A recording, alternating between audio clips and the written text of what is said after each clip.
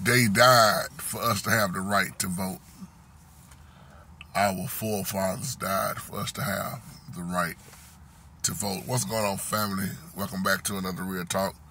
I pray all is well to everybody as we give the Holy Spirit all the honor, the glory, and all praise and worship. This here is a video response back to you, old man Reagan. Old man. You know, my brother, when I do videos like this, when I talk about voting, segregation, civil rights, the so-called Black History Month, NAACP, anytime I address topics like this, a lot of my older people, they get mad at me. And that's fine. Still love them. Because what we see in the new generation versus a lot of them that died back then, we see something totally different. And I mean this with no disrespect. Yes, they died. A lot of them killed, tortured, murdered, hung, you name it. Water hose down with the water hose. They sick the dogs on us. And that's an old saying. And I heard Martin Luther King say this too. If you don't stand for something, you'll fall for anything. But see, the question is, what are we standing for? Here we go with this equal rights.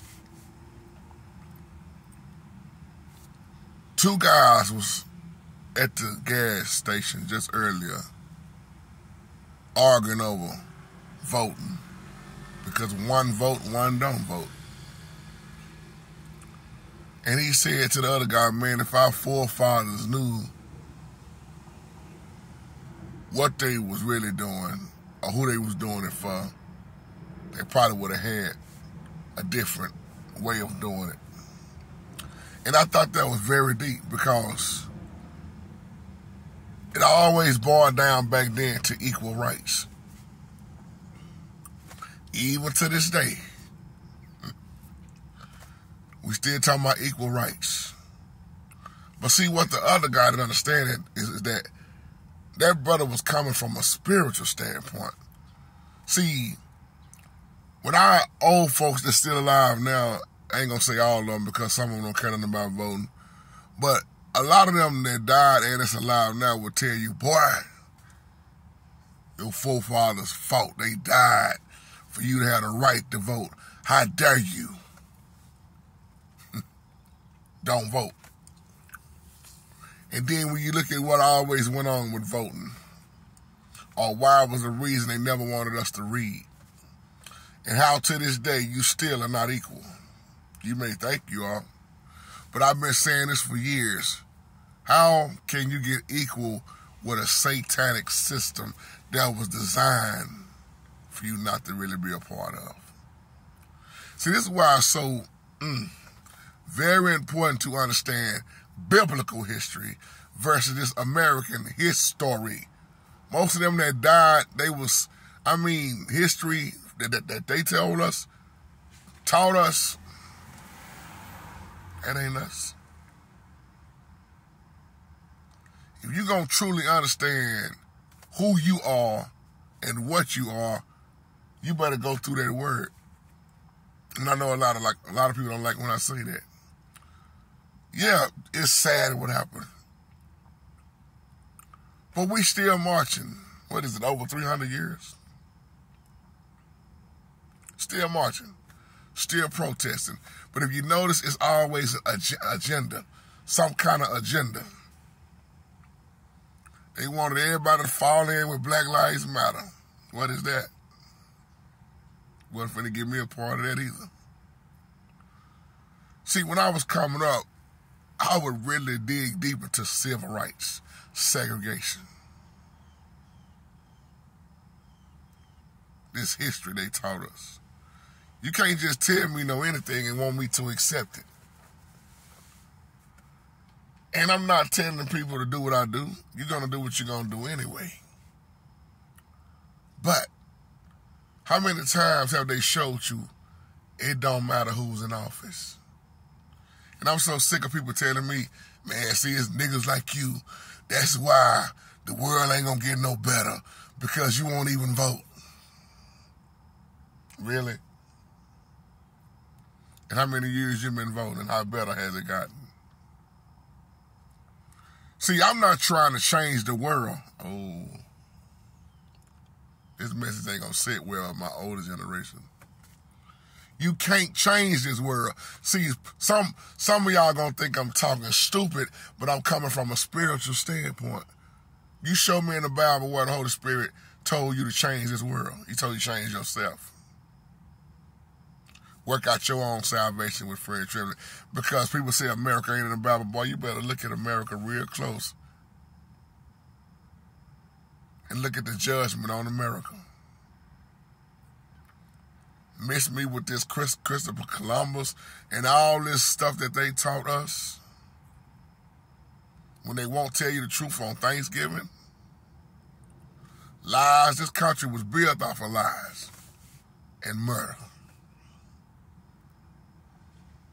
Now you want me to vote for what? A satanic system? See, we'll stand for this system, but we won't stand for the Holy Spirit system. I'm not talking about everybody. Because we've been brainwashed so long. And when you read the Bible and get a clear understanding, what do the Bible tell you? You obey the laws of this land until it goes against His word.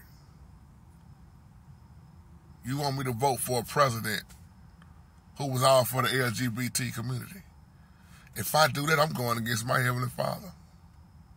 You want me to vote and play a part of same-sex marriage and lies and et cetera, et cetera. If I do that, I'm going against my Heavenly Father. So I'd rather get cussed out and be called a bad man for doing what's right. I'm not going to ever vote for this satanic system. And you look at what this system, what this world system do to you. And you want me to okay it? Yeah, I'm sorry that they died back then. I'm not gonna be that cold-blooded to say hey man, they got what they deserve. No, they did what they saw. Now if you look at it, this is where it's gonna cut you long, deep, and wide at. The Holy Spirit showed us to always be distant, separated, set apart. Holiness. You want us to vote and play a part. Because we keep crying for a new leader.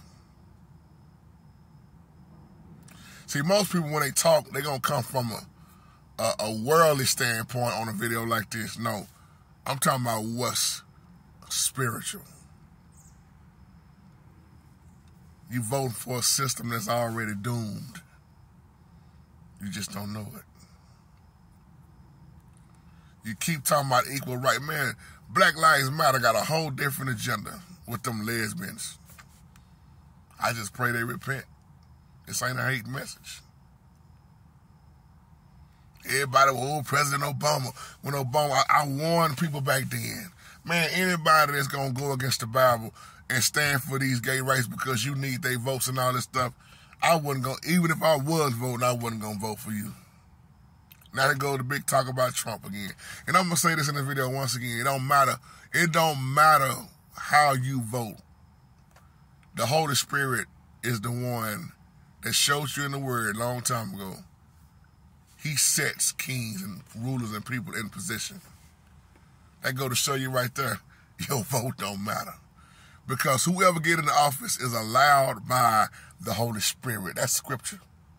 You may not want to agree with it, but it's scripture. So you can cry out all you want about, oh, I hope Donald Trump don't get in there. The Holy Spirit used Donald Trump. He used Obama. He used every president that came in there because it's still a part of his plan. That's another reason why your vote don't matter. And then they always tell me, oh, man, the votes didn't get counted right. The more you vote, the worse it get. It just amazed me how many black people was all for Obama and, oh, we got a black president, because you stuck on the word black and leader. And then when he got in there and then he didn't do what you wanted him to do, y'all, man, man, you cussed him out. My people is something else. Man, I ain't voting no more after this. Some of y'all, well, that was y'all first time voting in y'all life. Because, oh, we got a black president. And do the history. Was he really black? Where he really come from? Who was he really a part of? And I'm going to say this again. Presidents are not elected. They are selected. Franklin D. Roosevelt, Roosevelt the one that said that even in our older generation, Roosevelt let you know your vote don't matter. And you still sitting up talking about voting and encouraging everybody else to vote for a satanic system. And that's why I say that. I'm just talking about me. You wonder why I don't vote. That is it right there.